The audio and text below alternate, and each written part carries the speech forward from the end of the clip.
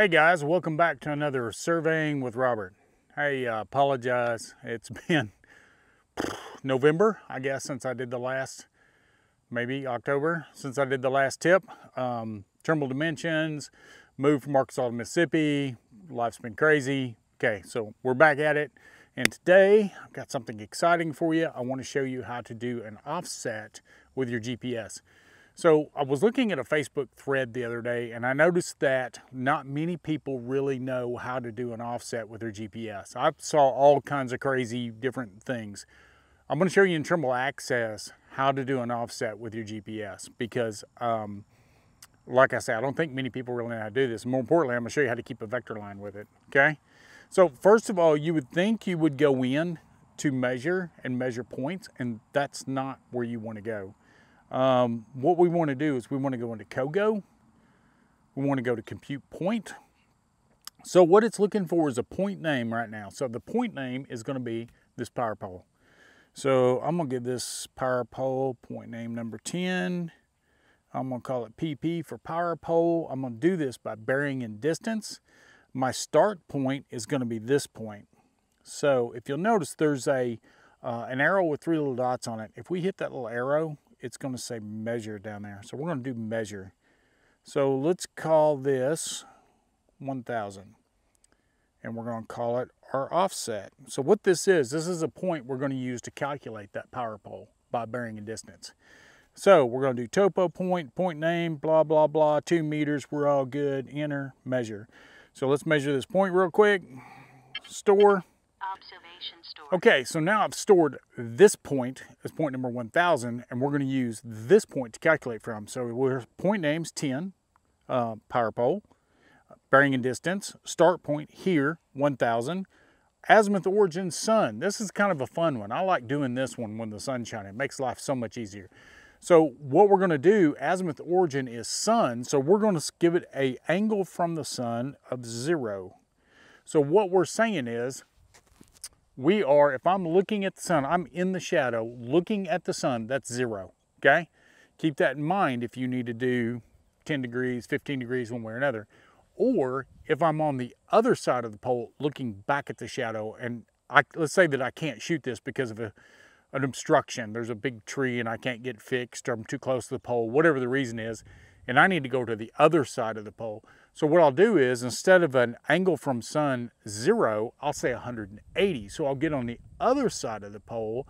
Now I'm 180 degrees because now I've got the sun to my back instead of to my face. So we're going to keep delta azimuth at 0. We're going to go to horizontal distance. I'm going to say it's about 3.5 feet. I'm not going to change the vertical distance any.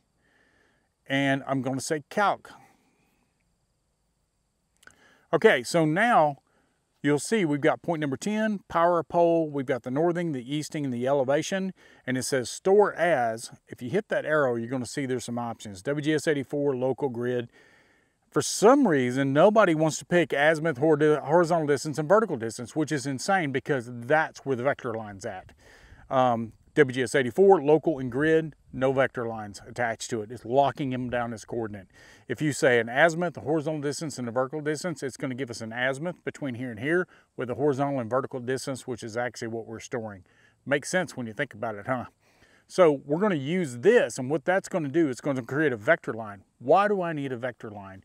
If you're post-processing an Opus position, so let's say in Business Center, I brought in an Opus position and I'm going to post-process everything. Well, if I've got offsets in here, when I move my base station, if there's no vector line attached to that offset, then it's locked down as a coordinate. It's not going to move. My offset point I shot will move, but this offset point will move. This point won't. This is locked down as a coordinate. It's not locked down with an azimuth and distance, so it won't move. So if you're doing a network adjustment, you've got some offsets on some power poles, some fence corners, some trees, whatever. If you don't do it this way, no vector line, it's not moving.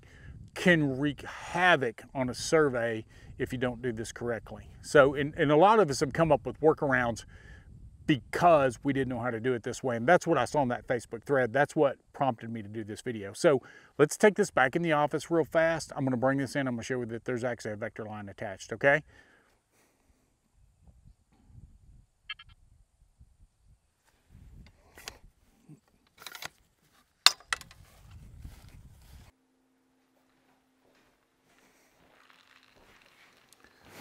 Okay, had to stop and pick a little pick-me-up.